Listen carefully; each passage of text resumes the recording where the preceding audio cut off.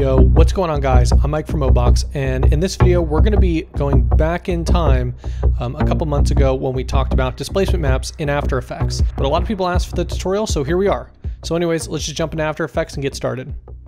Just an FYI, the project file for this is on our Patreon. You can go ahead and follow the link down in the description at the $5 level. So I'm just going to start by creating a new composition new, and I'm going to make it a little bit wider. So I'm going to make the width 2000 and the height 1000, so actually making it a little bit shorter. Frame rate of 30 frames per second is fine, but I'm actually going to reduce it down to 24. Duration 10 seconds, that looks good. So I'm just going to start by creating a layer new solid, and I'm needed this to be gray. So again, if you didn't watch that displacement map tutorial video, you should go check it out.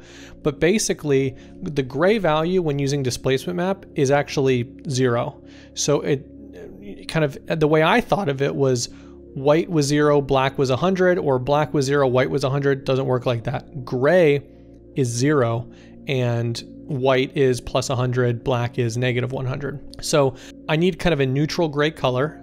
So I'm just going to select kind of this gray ramp down on the side, but over here I can kind of fine tune it and change this B value on the HSB to 50%. I believe that's 50% black, and hit OK, and hit OK. And now we have our neutral gray color. I'm just going to lock that layer so I don't accidentally grab it. And I'm going to create a circle, holding Shift to make sure the circle's perfect. I'm just going to center it up in the composition.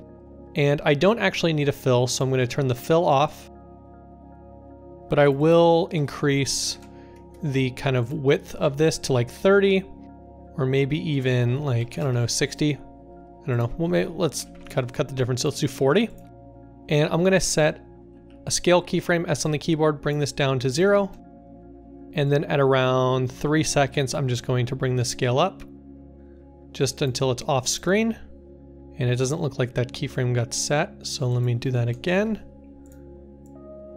So you can see that this circle just kind of expands across the screen. Next thing I'm going to do is I will look for an effect called Echo. Drop it on this, set this to -1 second, and increase the number of echoes to like 4. So what this does is it will kind of echo this for 4 copies and then stop. So that's perfect. But I'm going to add another effect called Fast Blur. And I'm going to increase the blurriness to like 60. So now I could duplicate this layer, Control D, bring this over so we have 1 second there. I'm not going to quite make it perfect, but I will set it to, I don't know, somewhere just before halfway. So 24 frames per second would be 12. So I have it, let's set it to like, I don't know, 10. And I'm going to change the color from black to white. So now we should get kind of a back and forth black and white sort of look, which is perfect. And now I'm just going to select both of these layers, hit T on the keyboard, set a keyframe, U on the keyboard to see all of my keyframes, and just come to the end here and set the transparency to 0. We should get something that sort of looks like a wave. Okay, now we will come back to this composition and kind of mess with these values in a little bit, but let's just go ahead and create a new composition and bring this in, and you'll see what I mean when I say that we might need to adjust this a bit. So I'm just going to create a composition, new comp, set it to 1000 by 1000, and I'm just going to drop this original comp in, and I'm actually going to rename comp 1 by hitting enter and calling it displacement layer. And now I can create my black and white, half black and half white. So I don't need a stroke. I'm going to set the fill color to black is fine. Kind of make a square over my comp. I'm then going to, with the same layer selected, make another rectangle until it looks about halfway. It doesn't need to be perfect. And I'm just going to set the color of this one to white. And now I'm going to go layer, new, adjustment layer, and look for an effect called Displacement Map. And drag it onto my adjustment layer. And for my displacement map layer, I'm going to select displacement map. I don't need to change the source, but if I had other effects on that, I could. I will not be using much horizontal displacement, but I'm going to change this to luminance anyway, but I will be using vertical displacement. So I'm going to want to set this to luminance. Now you could barely see some displacement occurring from this displacement map. But I'm going to increase the displacement amount.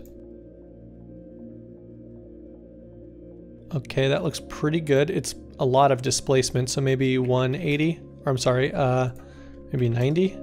Cut it in half. Now you notice that it starts with a bump down. If yours isn't starting like that, let's say maybe your displacement map colors were opposite, all you would need to do here is change this to -90, and then it would just reverse it. So one thing that you should notice here is that this is sort of like having a weird bounce. That's kind of unnatural. Okay, so jumping into this layer here, let's see what we need to change. I'm going to reduce this box blur amount. I'm just going to actually turn it off on both layers. And I think our issue here is, you know, when we go at distance, you can see we have a peak, we have a mid value, so this should be 0, and then we have a valley, and then we have increasingly large mid values.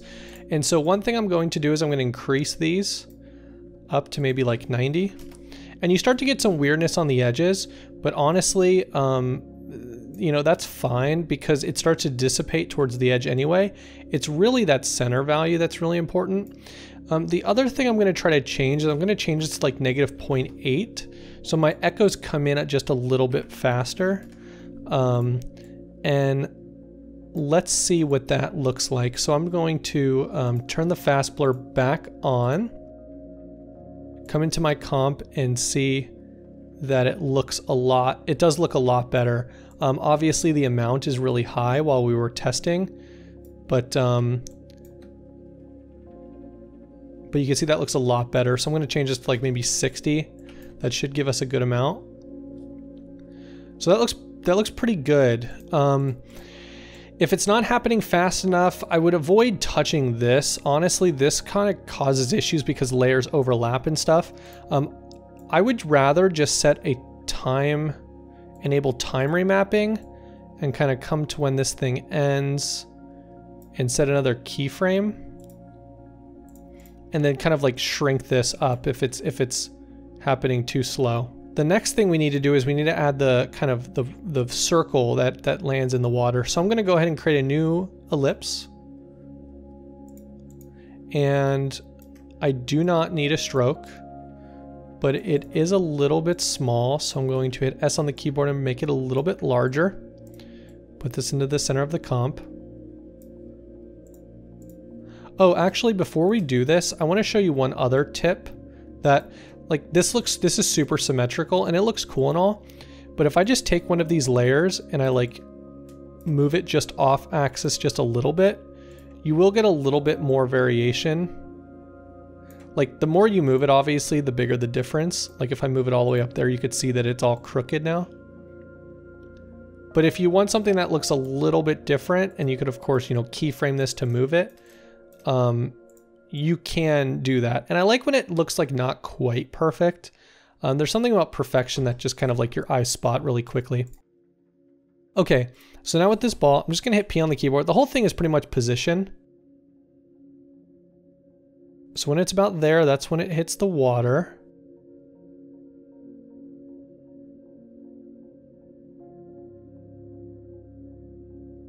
And then I want it to sink. So I want it to kind of be in the water a little bit, like, obviously when things sink, they sink a lot slower than when they just fall to the air. So I will have that be extended, and obviously we'll fix the timing here. But I can't see it actually as it's underwater, so I'm gonna search for invert. In my effects, drop it onto the sphere. I'm gonna rename this to circle. And rename this to background. And so when this sphere starts just before it touches the water, I'm going to say blend with original 100%. And then as it's underwater, I'm going to change this to 0. and you could see there that it will kind of sort of transition before your eyes. But this is going like super slow.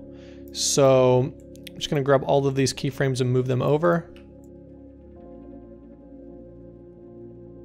And I'm gonna add some smoothing here to these position keyframes. Okay, so here we are on the speed graph, and you could double check by just making sure you're on speed. And let's just kind of set an easy ease first.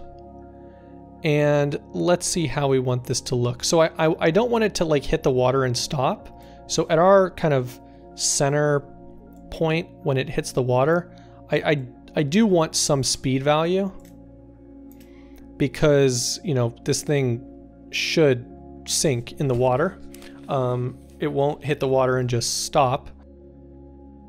I'm gonna bring my starting speed up. Really, it should kind of hit the water and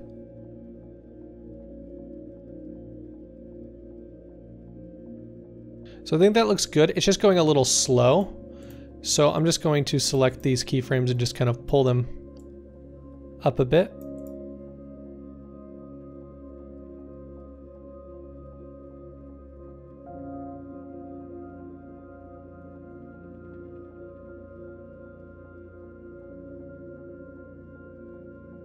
So obviously you don't want the wave to start before the water or before the ball hits the water.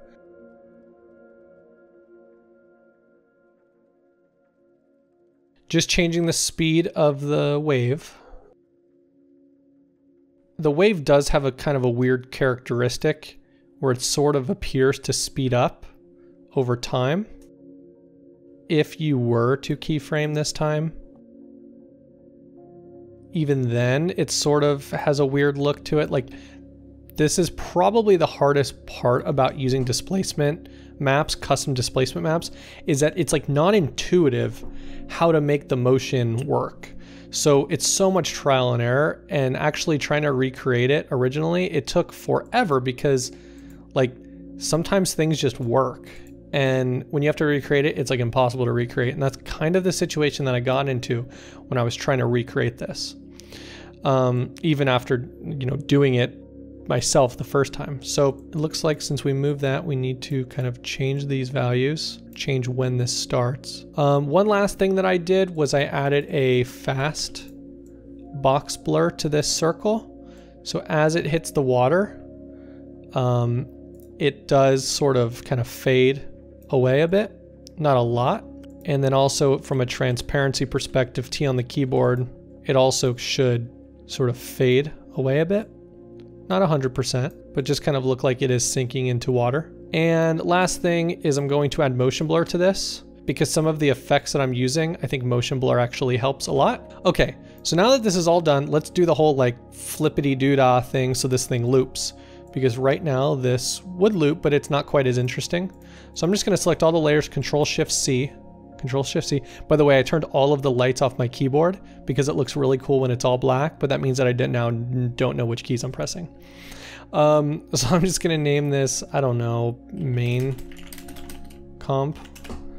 So this is how we're gonna get away with flipping this. So right about here at 3 seconds, this is when, this is actually like 2.5 seconds. This is where we can get away with flipping it. So I'm gonna hit R on the keyboard, and I'm gonna have this thing flip like over 1.5 seconds. Set this to 180 and flip. And I'm going to hit Alt N bracket. I'm going to duplicate this layer, hit U on the keyboard, and move it over. Select both of these kind of keyframes, and I will add some smoothing using this motion script by Mount MoGraph. If you want to copy it, that's kind of the graphs that you're looking for. And now I just need to use an invert on this other one. Oh, yikes. Okay. So you can see there that our displacement map appears to be adjusting where our center point is. Oh, okay. I think it's actually just this layer in general. So I'm just going to drag this down just so it's in the center. That shouldn't affect anything. Okay. Hit N on the keyboard. And now I'm going to pre-comp these two, because there's some stuff that I'm going to do to this that honestly, if it's not pre-comped, it's kind of a pain. I'm going to name that Flip Comp, and I'm going to add a layer, new adjustment layer. And so I'm going to start kind of adding stuff to this. I'm also going to add a layer, new solid, make it black, and put it down beneath that. Okay, so I'm going to need 2 adjustment layers. The first one, oh wait, let's go back to Flip Comp. Let's make sure that these have motion blur on, because I also think that you get some cool artifacts here in the next kind of piece that makes it kind of a little bit more interesting when you have some motion blur. So I'm going to add a CC lens. That's going to go on my first adjustment layer. And I want something kind of like that. Just set that to -200. This value doesn't really matter. This kind of gets you that CRT look. I'm then going to add Venetian blinds to my Flip Comp. And I like to make this so just so like you start getting like weird banding effects, because that's kind of what it looks like when you film a TV. You get some weird banding artifacts. And I'm also going to add a tint to this. And I do have some colors off screen that I'm going to select, but I'll show you what they are. So the colors are sort of this like teal blue and then like really dark blue purple. And I'm going to add a glow to my top displacement map. And I'm just going to kind of adjust the settings a bit. So my Venetian blinds are sort of kind of losing out. You know, and there's obviously some stuff that you can do just by messing around with this. Okay, I can honestly mess around with this all day long. Okay, so one last thing is I'm noticing that this is kind of being cut off. And the reason is you can see here that the layer doesn't fully go across. So I'm just gonna cheat this and go Reptile, CC Reptile, and expand this in all directions. Change this to Unfold. And copy and paste this onto the other one so we get the same effect there. And so that way when I come back to this, it all appears to be rotating within that comp. So anyways guys, if you enjoyed this video, please be sure to give this video a like. Go ahead and send us stuff on Instagram and Twitter of creations that you used using this technique of displacement maps. Just an FYI, the project file for this is on our Patreon. You can go ahead and follow the link down in the description at the $5 level. You have access to all of our project files that we've created over the last few years, so definitely go ahead and check that out. Anyways guys, thanks for watching.